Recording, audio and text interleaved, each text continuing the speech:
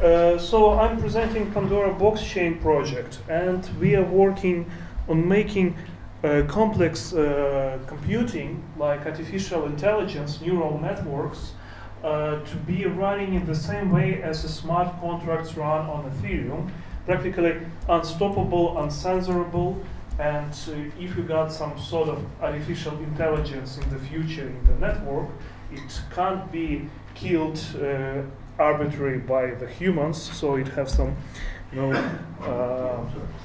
trust into humanity. Because what we believe is that if you can kill somebody, the first purpose of that person would be to kill you.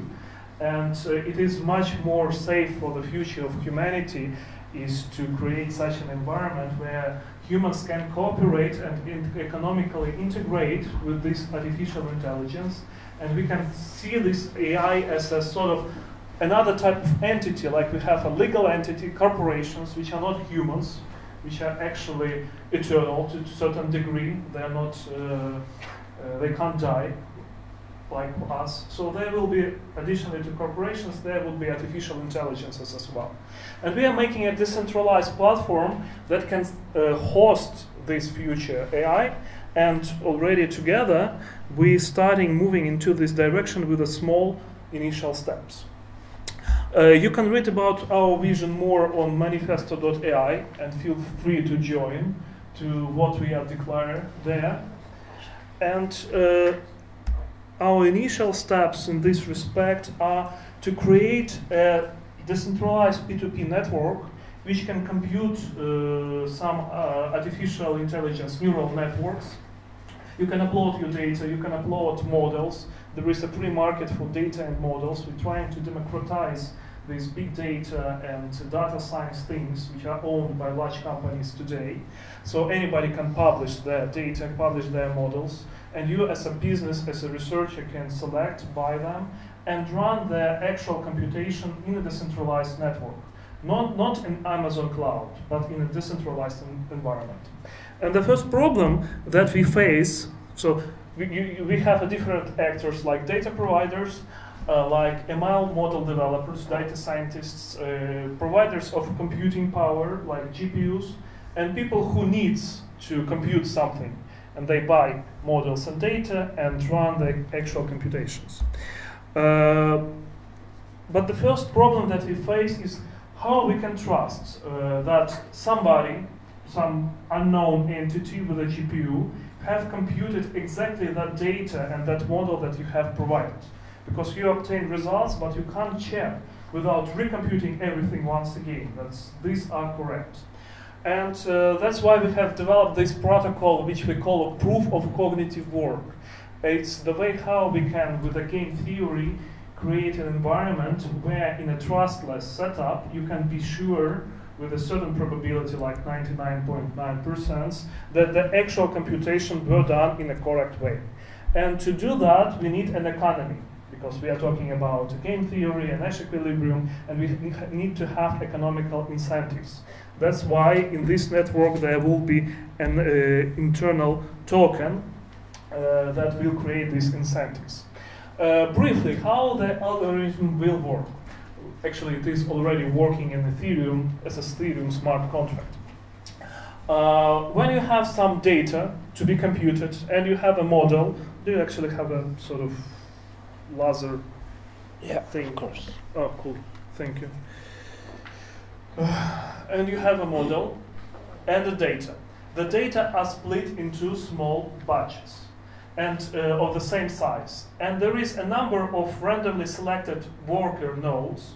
It's actually the owners of GPUs that have a full node inside our network. And they are assigned a batch. Each worker node assigns some of these batches. And it runs actual computations.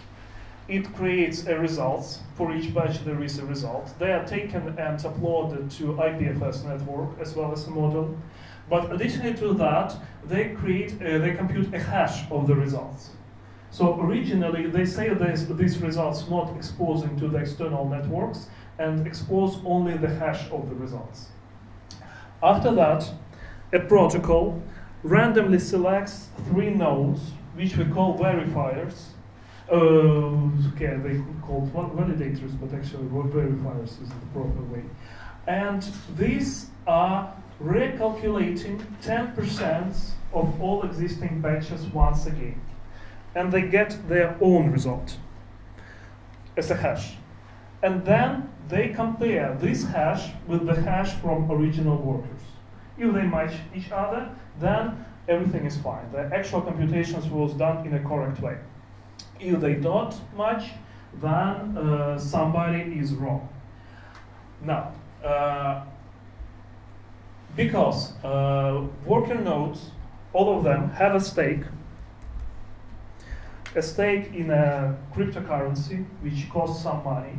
They are responsible with this stake for false computing. So if they reported false results, and there is a high probability that they will be found, because in random way they can be not in this time, but the next time that it will be found that they have reporting the false results, they will lose their stake, which is much higher than the amount of money they earn just by doing usual computations.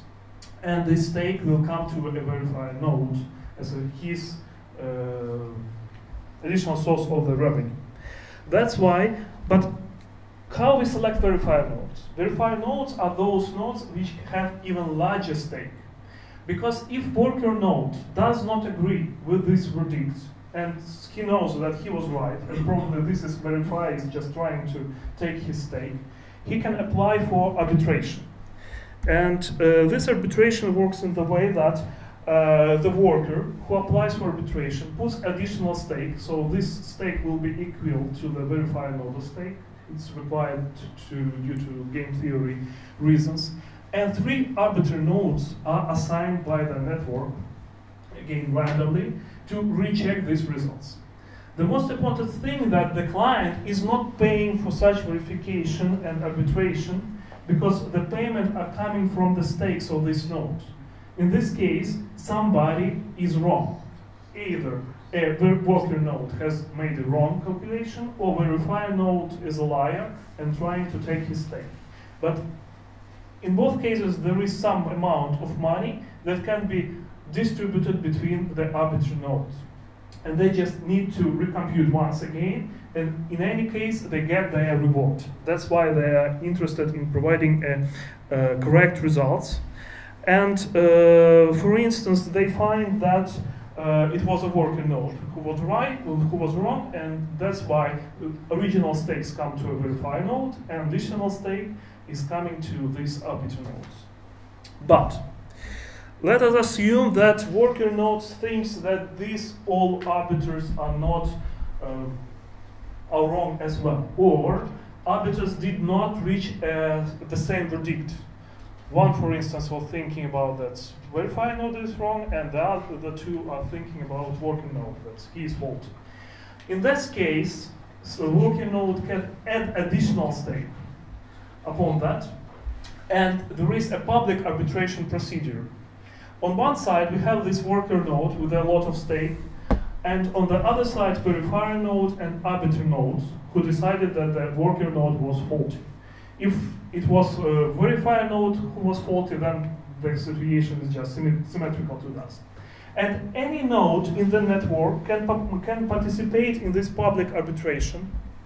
He just applies, there is a time period when anybody can apply. It's a sort of like, public judgment. And all of those nodes are doing recomputing of the same batch, all of them. And they have come to conclusion with the 2/3 of the votes, who was right and who was faulty. And if,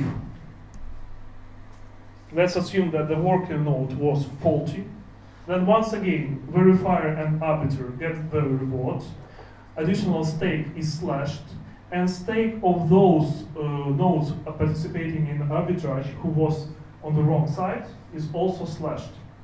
So, and the others are getting a specific parameter called reputation, which is not token, and you've seen that on the previous slides. It's a property of arbiter nodes. So any node in the network which would like to become an arbiter have to participate in public arbitration to earn this reputation. So he does this recomputing for his own cost. It's not costs anything to the client or to the network. It's his own way trying to increase his level of reputation and become arbiter at some stage. Why they are interested in becoming arbiters? Because arbiters doing much less computation, earning much more resources for that, comparing to usual worker nodes, which have to run all the computing, all the heavy spent electricity, and earn less. But if we assume that there was no 2/3 of the votes, for instance, everybody voted 50 on 50%. In this case, everybody is slashed for some bit of their stake. All participants. So the network wasn't able to reach verdict. The client is notified that, unfortunately for this specific batch, the network wasn't able to provide proper computation, and all participants are slashed, so they are all motivated to reach some conclusion, to reach true conclusion. And we have a formal verification of that with a game theory proving that with this setup we have a Nash equilibrium for rational players to follow this consensus protocol. And that's how we reach ability to run a complex computing in decentralized network without each node repeating all the computation. So, yeah. And once again, we have a number of different type of nodes. First of all, full nodes, which done non-computing and they are not earning anything from the network. Worker nodes, which are doing all the computing and earning reward both at the payment from the client and at the mining of a new token. Verifiers who earn reward as a payment from the client. So client pays for 110% of the actual work, paying for additional quality assurance, but it's still lower than if he will pay for cloud computing because there is no margin here, first of all, and the second, the part of the reward is coming from the emission of the token. And arbiters, who are the most valuable part of the system, and they have reward on their reputation. And this reputation is also used to build a bottom layer of the blockchain, because this part is an application system which can be implemented as a sort of smart contract. But you have still to have a blockchain that can store the state and changes in the states of this smart contract. Right now we are using for prototype Ethereum, but due to number of technical limitations and reasons, we are developing our own blockchain solution. And this blockchain would be working on the proof of stake, but instead of stake, we will use this reputation coming from this public arbitrage. So here there would be no centralization of the stake, of the monetary base in the network, because the reputation is not transferable. It's unlimited in supply, in total emission, and if you, for instance, doing a heavy work and earning this reputation, and then stop doing this, others continue to earn reputation, and your share is constantly reduced over the time. And that's why we are incentivizing nodes not just to stay on the blockchain level signing the new blocks, but to periodically participate in public arbitrage and usual cognitive computing. So basically that's a brief overview how we are trying to decentralize computing, and if you're interested you can track our news in the Telegram channel on the right side or left side, depending how you look at it, or in Twitter. Thank you very much.